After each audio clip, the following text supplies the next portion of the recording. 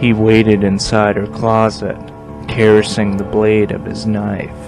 Soon she would enter her bedroom, and his bloodlust would be quenched for the evening. Every night it was a new girl. He knew his addiction was sick, but after the first girl, there was no going back. He had to have more. She arrived home late and walked up the stairs of her home. He could hardly contain himself. He was getting goosebumps thinking about all the ways he planned on running his knife through her. She stepped through the door and closed it behind her. This was the part he loved the most, watching his unsuspecting victim before he gutted her. She shut the blinds and dimmed the lights.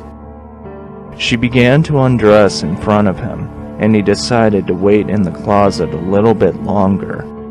She let down her hair, reached behind her head, and began to tug. His excitement turned to intrigue as he curiously watched the scene unfold. Her scalp started to split from behind the crown of her head, but she kept pulling. To his horror, she peeled layer after layer of skin off of her face and body, revealing her true, disgusting, terrifying appearance. She tilted her monstrous head and stared at herself in the mirror. He prayed she wouldn't open the closet door.